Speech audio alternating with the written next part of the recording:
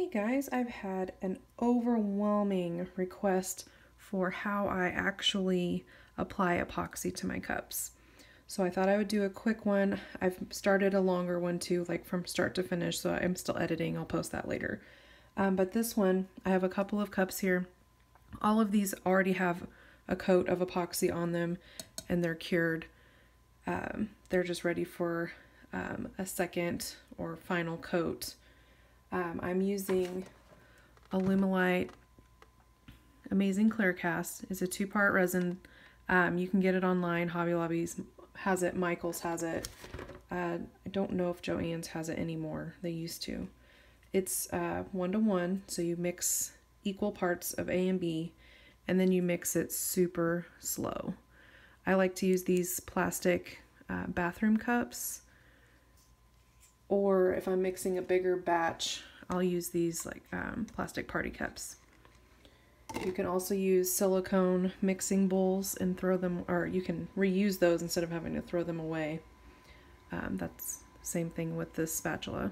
This one's silicone. You can wipe it off while it's still wet or wait for it to dry and just peel it off. They come in different sizes too. These are specifically for epoxy. But the key here is to mix it really, really slow, scrape the sides and the bottom, and get a really good mixture with no bubbles or swirls. So you can kind of see it's cloudy right now. It's not mixed. So I'll just keep mixing. It can take like 2 or 3 minutes, even longer sometimes. You can warm it up. I never do. If you get big bubbles like that one, you can just pop them. So I will finish mixing this up and then we'll come back and apply it. Alright, my epoxy is all mixed up. I'll show you now. It's a lot clearer. You can see through it.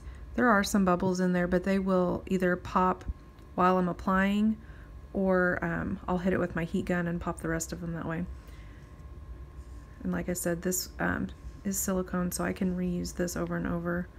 I just scrape off as much as I can back into my cup. And then to clean it, I just use a baby wipe and clean all the excess off really well. You can also wait for it to dry completely or cure completely and peel it off, but I'm impatient. I'd rather just clean it now and get it over with. When you're working with epoxy, it's really important that you understand the dangers that go with it. It is a chemical and you are creating a chemical reaction when you mix the two. Gloves are a necessity. These are nitrile gloves.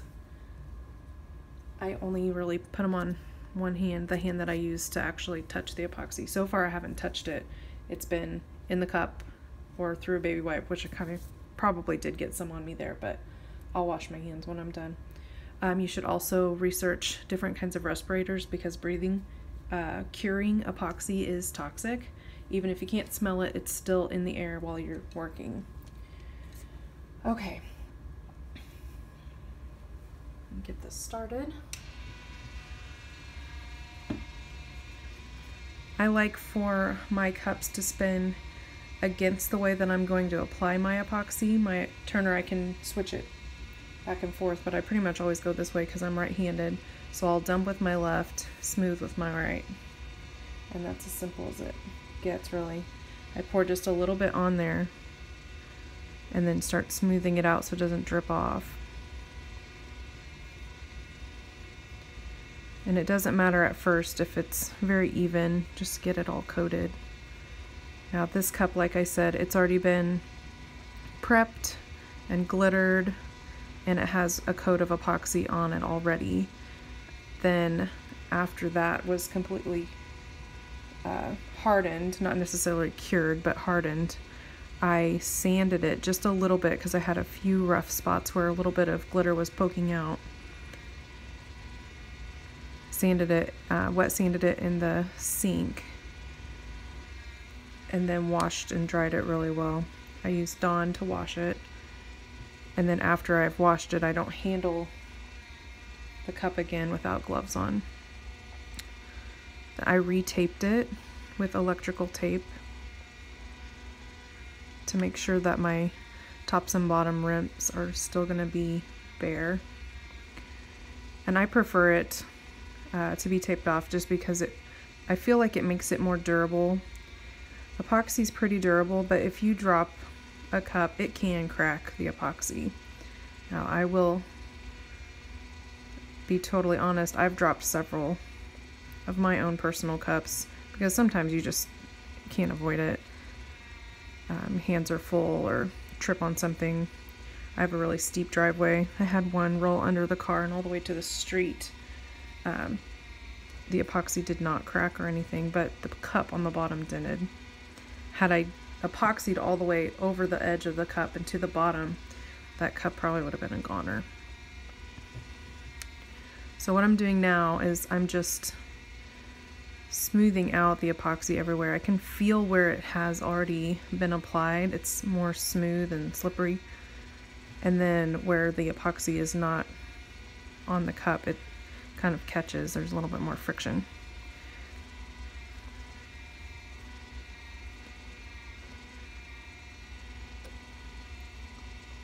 So I like to make sure that I go around where the tape is, so I get enough epoxy in between the tape and the last coat on the top and the bottom.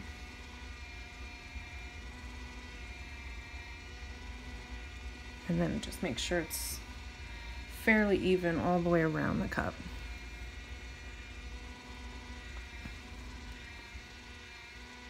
It will even out as it spins as long as the cup is level. If you have a crooked cup and it's tilted one way or the other, you'll have your epoxy run down and you'll have a big fat lip on the lower part. But as long as you keep it really straight and level, you shouldn't have a problem.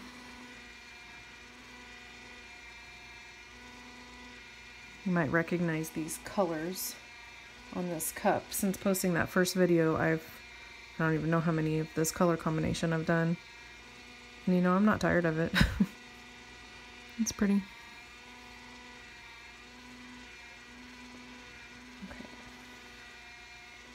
So this one's completely covered. I don't feel anything on the top or the bottom that's poking out either.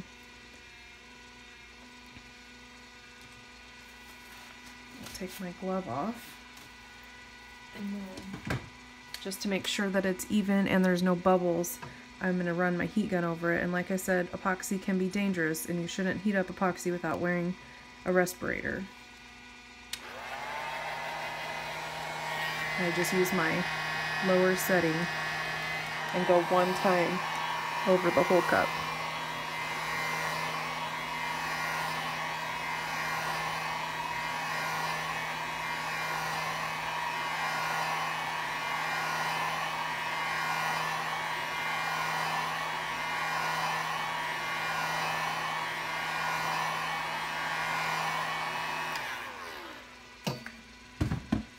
You can also use a torch, a little mini torch like for creme brulee, and just run over it. You have to be really careful not to burn your epoxy though when you do that. I'll let this spin for about 15-20 minutes and then I'll come back and I will take off the tape and show you how to clean up those edges so that you have a nice smooth finish on the bottoms and the tops. This one's been spinning for about 15 minutes or so, but I can tell that it's all evened out and smooth. You can tell right here by this reflection from my light. It's really straight. It's not like wavy and bumpy and doing some weird stuff. I'm going to go ahead and show you how I take the tape off of this. You will need baby wipes for this, and I like these Parent Choice baby wipes from Walmart. They're really a decent baby wipe. I used to use them on my kids when they were littler, but they're not super fuzzy. They're strong though. Those are my favorite ones. So the first thing I need to do is I actually pop mine off of my turner. And I like to leave a little tail that I can find and I peel it off going at a little bit of an angle.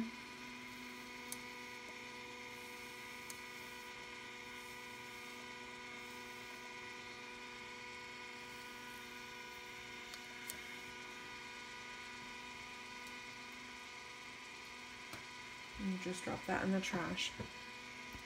And then you'll see where the tape connected, where the two ends met, there was a little bit that seeped under that seam.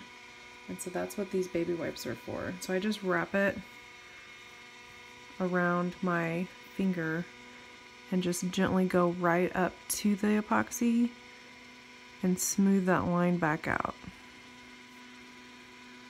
That's it. And I just check for any more of those little, I call them tails.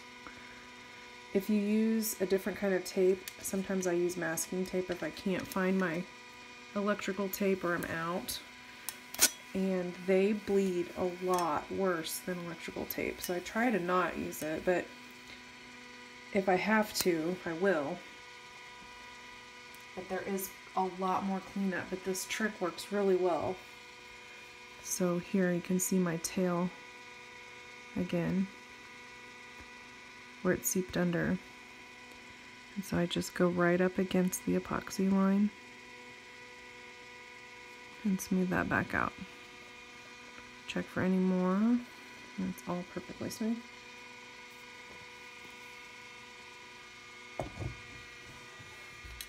I just pop it back on my turner, make sure it's straight, and then I don't touch it again for about 6 or 7 hours. It's pretty late here right now, so I will probably just let this spin overnight and come back and finish it in the morning. But that's how I apply my epoxy, how I get my edges nice and straight and clean, why I do it. But also just remember, epoxy can be dangerous. Some people are a lot more sensitive to it than others. I'm lucky that I can handle it a little bit without breaking out in a rash, but that could change anytime. So always wear your gloves, get a respirator that fits well, and do your research on how to safely handle chemicals before you start. Super important. If this was helpful, please like and subscribe to my channel. Let me know what other tutorials you'd like to see. And that is it. So thanks, guys.